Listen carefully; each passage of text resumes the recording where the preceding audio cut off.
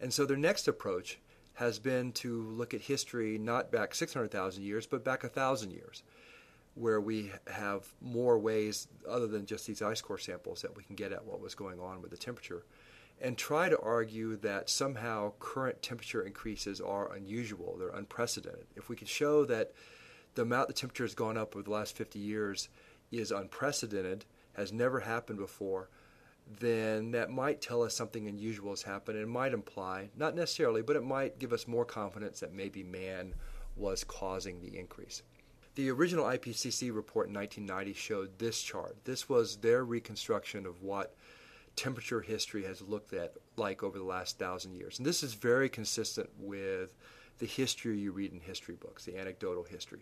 There's a medieval warm period, which we know exists at least in northern Europe and the northern Atlantic, where Greenland was actually green. It was named that instead of glacier land for a reason, where they were growing grapes in England, where harvests were good across Europe because there was a warm period of prosperity in the 1200s. After that, they had reconstructed that temperatures fell into something called the Little Ice Age in the 17th and 18th century. We know from anecdotal evidence again that this existed in Europe. We had canals and the Thames freezing. We had the freezing conditions at Valley Forge, etc., rising to a point today which is probably, they thought at the time, was less than the maximum in the medieval warm period. And this was the reconstruction that historians have had for years. But this was inconvenient, so to speak, for those trying to argue that man is somehow making catastrophic and unusual changes to the climate, because there's nothing about the current temperature on this chart that looks unusual or dangerous or unprecedented.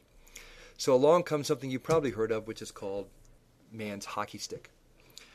And what Michael Mann did was he used tree rings from a few sets of tree rings around the world, some very old trees like bristlecone pines in the Inyo National Forest in California, and some other similar tree rings around the world. And he started with a hypothesis and said, when the world is warm, trees grow faster and the tree rings are wider. When the world is cold, trees grow less fast and the tree rings are narrower. So if I looked at a 1,000-year-old tree and measured the tree rings, I can probably do a reconstruction of temperature history. And this is the chart he came up with, and you can see the hockey stick shape. Basically, he eliminated the medieval warm period. He eliminated the Little Ice Age, both of which we've always thought existed from historical record, and said that temperatures have been remarkably flat for the last 1,000 years, and it's only in the last 100 in the industrial area that temperatures have really leapt up. Now, there's a lot of statistical problems that have been uncovered in putting together this chart, so I don't want to attack a straw man. I'm actually going to use the updated version of this chart included in the fourth IPCC report, and that's this one. And unfortunately, it's overly complicated. The IPCC, or the UN Climate Panel, has a tendency that when one of its analyses is challenged, the way it tries to show that it has a higher quality analysis is not to redouble its effort on the quality of the analysis. It tends to want to show 12 of the same analysis on the same chart. And that's what we have here. We have about 12 of the same analysis, the same chart, of one of which you see it's labeled there on the upper left, MBH 1999. It's basically the original man hockey stick, but it's been joined by 11 other lines. The black line is different. The black is actually from the Hadley Center, the same line I had originally. That's a highly smooth version. And it's not from tree rings. It's actually from the instrumental temperature record. And we're going to come back to that in a second, but that's kind of a critical point. But anyway, again, the mass of this analysis tends to say the same thing as Mann's chart, is that maybe there was a medieval warm period, but it wasn't very high. Temperatures have been pretty flat over the last 1,000 years, and temperatures today look unusual. Look how that black line leaps up. But there's a couple of problems with this. One is, and I think any scientist outside of climate looking at this would immediately spot the problem, is scientists often have to graph two sets of measurement records together because they just don't always have the luxury of having measurements over long periods of time from the same source.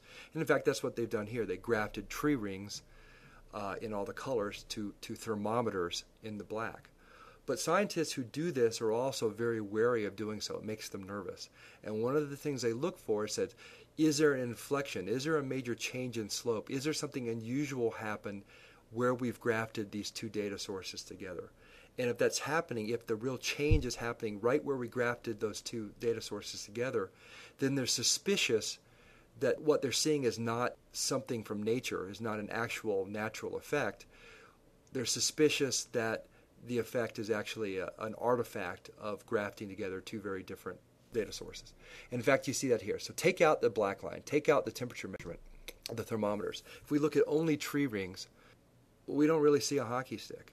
And in fact, yeah, there's a temperature increase recently, but that temperature increase happened from 1900 to 1950, before most folks think that CO2 had much of an effect on the temperatures at all, if any. So in fact, if we look at the period on this chart from 1950 to 2000, the period we might call the anthropogenic period, or the suspected anthropogenic period, we don't see any temperature increase out of the tree rings. It's only by grafting on this completely different data source, thermometers, do we get the inflection, do we get the hockey stick. And so that makes us extremely suspicious of the data. The second thing is that it turns out the tree rings, and I think we all could, if we thought about it for 12 seconds, could come up with this conclusion. Trees aren't really good thermometers. Remember what I would go back, that the hypothesis was that tree ring widths were primarily driven by temperature. But what about drought? What about water? What if for the same temperature, wouldn't we expect that if the tree was much better watered in one year than the other, that tree rings would be wider despite having the same temperature? What if there's some kind of change to the soil or change to the, how it's fertilized, etc.? So we would expect that tree rings maybe don't follow very linearly with temperature. They might not be very good thermometers. In fact, we see that. If you look in the middle in the gray period, that's typically what I would call the calibration period, is that all the tree ring data is, when you have a tree ring and it says it's 3 millimeters wide, nobody knows what temperature that is. You actually have to look at a series of data and compare it to temperatures at the same time and actually come up with a calibration factor, say 1 millimeter equals 1 degree Celsius or whatever.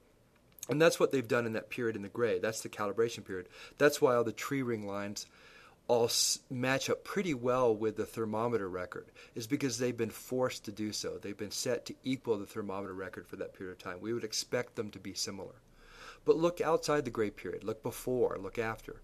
You see that the tree rings very quickly diverge from the thermometer record in those.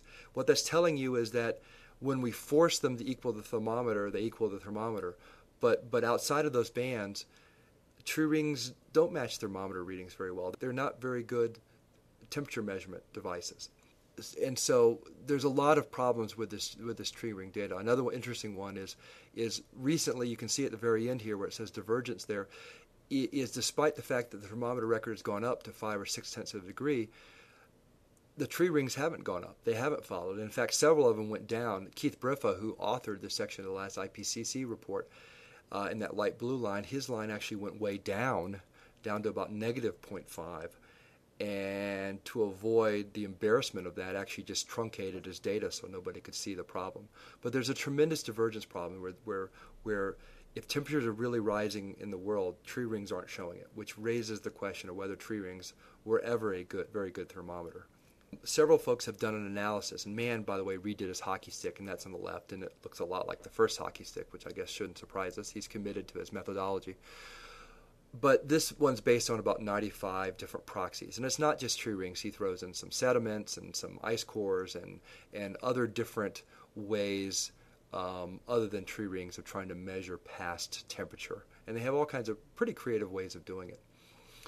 But several people have looked at his analysis, have found that really those same few bristlecone pine trees in California, plus a couple of sediment series that turn out to be deeply flawed, that if you remove those 18 or 20 series that have come under enormous criticism for their methodology, that the whole hockey stick, as you see on the right, goes away, taking away just that sort of 1/4 of those proxies that have been questioned as having deep fundamental problems with how the proxies were gathered.